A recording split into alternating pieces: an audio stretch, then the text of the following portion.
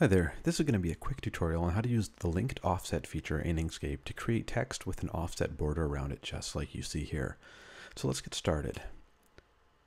I'm going to slide over to a new area of the canvas. I'm just going to scroll right past the page there. So first thing we want to do is press T on our keyboard to bring up the text tool and type out some text that we want to offset. And I'm going to use a thicker, chunkier font here like Rockwell Extra Bold. Now I'm just going to use my, go back to my select tool. With my text selected, maybe I'll make it a little bit larger to start with. With the text selected, simply go up to Path menu and then go to Linked Offset. Now it doesn't really look like anything's happened, but you'll see that there's a little triangular node handle. If I click and drag that upwards, you see it enlarges or offsets, outsets the shape. I'm going to give that a fill of, say, something like red. And then to create that extra little standoff border, I'm going to go to Path menu again and do another linked offset.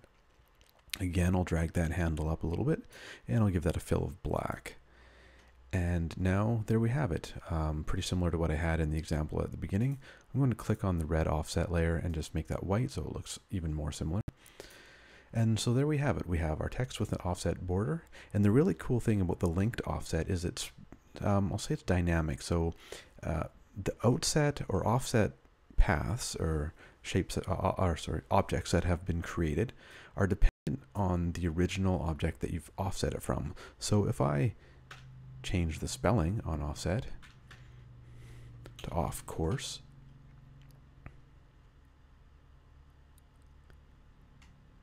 you see that the offset is applied to that text. So I'm just going to go back to the original here, use my select tool. So that is really kind of a neat feature. You can manipulate your text, you can add some spaces in between it or things like that, and that offset border will reflect those changes. Now, one thing you're probably going to want to do is if you're going to want to cut this out later, and you're going to want to have just this black border around it that is sort of attached to the original black text, you're going to want to go and convert these linked offset objects into paths themselves. So right now you can see I've got my text selected. If you look down in the status bar, it is text object. If I click on one of these linked offsets, the white one there, it says it is a linked offset object, and it gives me a little bit of information about it, which means that it's not really a path on its own. It might not be understood if you bring it into another program to use like a vinyl plotter or something. So what we want to do is we want to convert that. So I'm going to use Control-Shift-C to convert that to a path. And you can see here now it says it is a path.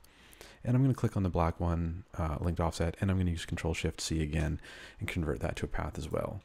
So if I click on the white one, I'm going to just fill that a different color so it's pretty obvious. And I'm just going to drag my original text object off of there.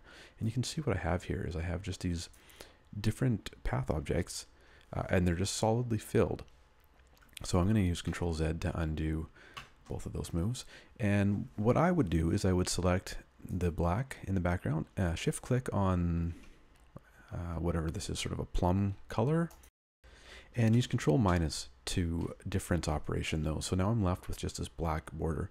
What I can do at this point in time is click on my text. I'll use Control-Shift-C to convert that to a path. When text gets converted to a path, it always starts off as a group of all the individual characters. So I'm just going to Control-Shift-G to ungroup that, and I'm going to use Control+ to union those all together. Now I'll hold down Shift on the keyboard and click on that offset border, and I will use Control+ again. And now I have one path that is comprised of the original text and the outside border.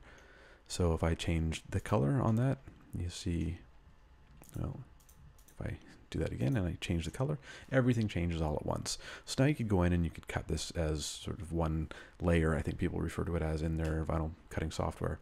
So that's a really cool way to use linked offset.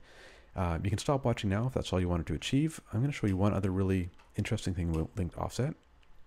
You'll have to approach your text slightly different, but if I make some text and I do, say, my offset again, and I'll choose Rockwell Extra Bold, back to my select tool.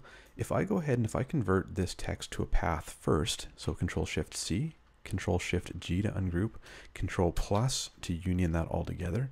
So now I have this one path. So if I now go to path linked offset, I'll give it a red color and I'll just drag that up so I can see my offset.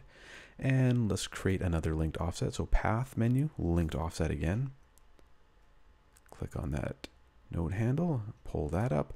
I'll make that black again. And I'm just going to click on the red one here.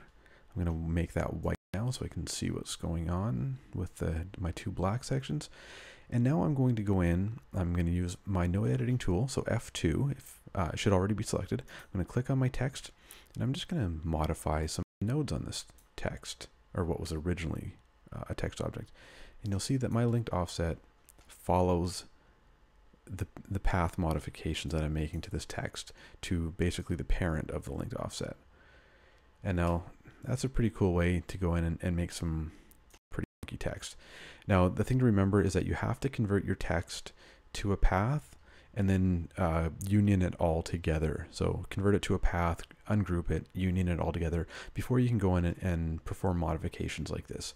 So that's just another way that you can play around with and have some fun and or maybe achieve the result that you're looking for. Have some fun with the linked offset object. Go and try it on your own. Hopefully you found this video helpful. Thanks for watching.